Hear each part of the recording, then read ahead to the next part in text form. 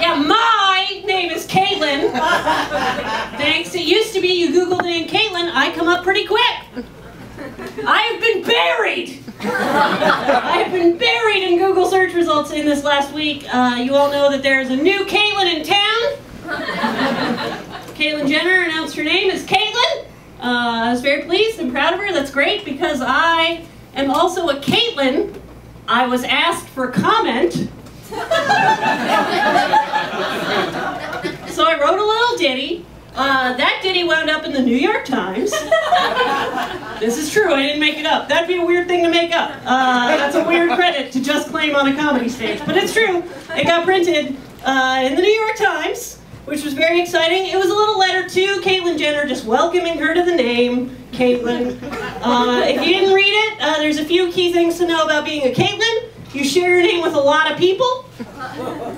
Peak Caitlyn saturation was 1998. That means that there are a ton of shitty 17-year-old Caitlyns ruining everything. I was worried that maybe Caitlyn wouldn't be ready to share a name, that maybe she wouldn't be prepared to share a name with so many people, but I looked it up, and peak Bruce saturation was right about 1949. So she's used to sharing a name. She's done it, she's ready. It's a good name, I like it a lot, and I was proud, you know, it's nice that somebody else chose it, so I wrote at the bottom of the article, like, hey, you know, Caitlin, if you ever want to talk, Caitlin at Caitlin, I'm always available to help out another Caitlin, especially one that just changed the world. I went to bed the night before the article was supposed to come out. When I say went to bed, I mean I passed out at about 7 in the morning. And then my eyes peeled open to a shaking phone at 9 in the morning. The article had come out. I was getting a stream of emails. I opened one up, I saw a link to my article, I opened it, there's my name next to that font, everything felt very cool, and then while I'm reading the article, my phone rings, and I answer it, and on the other end is fucking Caitlyn Jenner. She called me within 20 minutes of that shit hitting the internet. Caitlyn is Googling herself hard.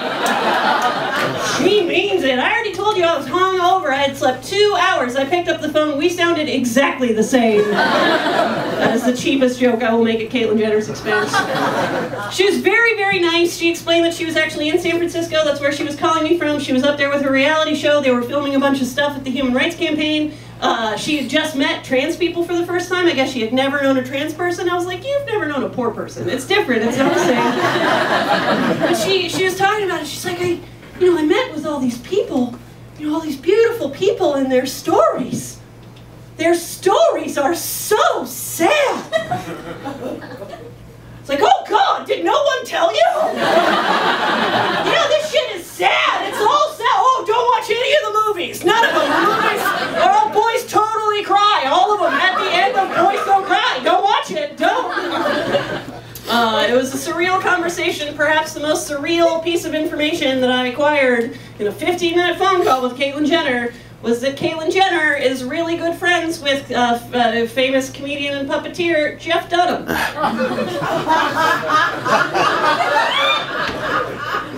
never heard anything funnier. My fucking teacher did it. What's that dinner party like now?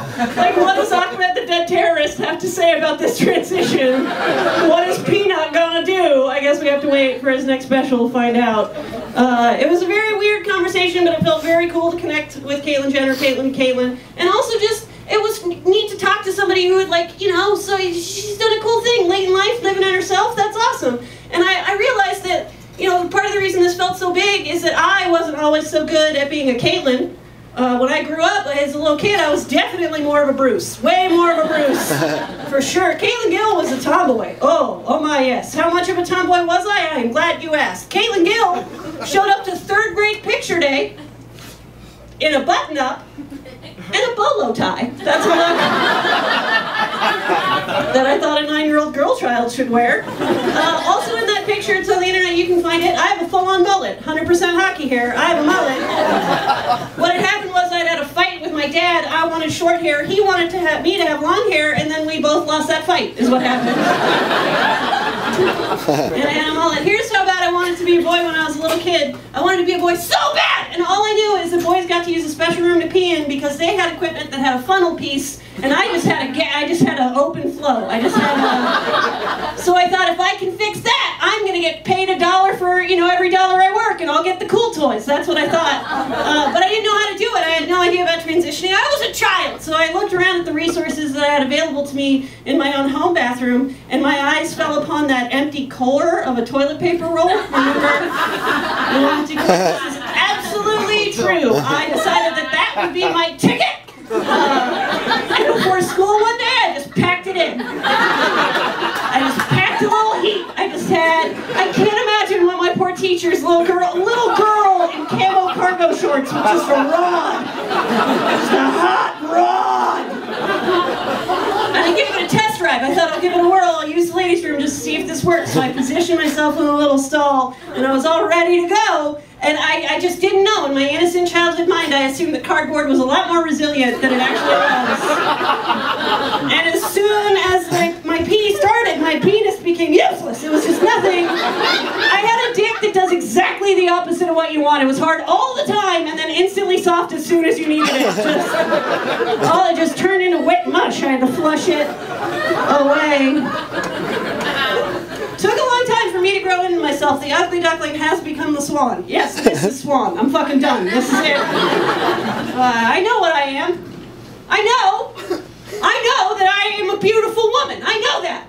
I know that I am a beautiful woman. I know that. Your silence does not intimidate me. I know that I am a beautiful woman. I have seen the proof of my own beauty. I have seen the scientific evidence of my own beauty. I have seen them. I have seen the boners. Those are mine. I made them.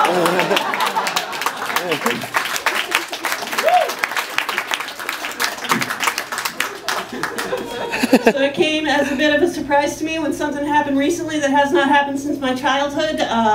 Very recently I was asked if I was a boy or a girl. That came up. Girl, in case you were wondering, it's girl. You should already know it was a child that asked me. It was a child that asked. An adult doesn't ask you that question to your face. No, it was a kid that asked. Adults are assholes, kids are monsters, it's different. She was very direct. It was a little girl and she looked me up and down. She's like, are you a boy or a girl? It felt big. It felt like a big moment for me because you have to be honest with children. You can't lie to a child. I had to be honest with that little girl. I looked right at her and I said, "Oh, honey, gender is a wholly invented construct that doesn't fully encompass the human experience. Even though my biology happens to align with my identity, you might find that asking someone to choose between 2 points on a binary is both limiting and dangerous." Because in this case, if you're asking someone to choose between boy or girl, you're asking someone to choose between predator or prey. And if you answer girl, you're answering prey. And what will start to happen is you'll start to feel the crushing pressure from above of the invisible barrier that will forever prevent you from attaining your hopes and your dreams, and it will just push you farther and farther down until one day you're just lying in the fetal position in your shower, reading the backs of shampoo bottles and realizing that even though the ingredient list is the same, his is half the price.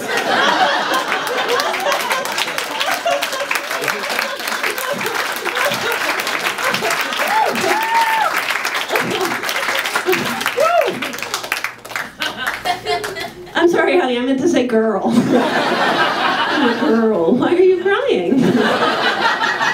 Did I scare you? Good.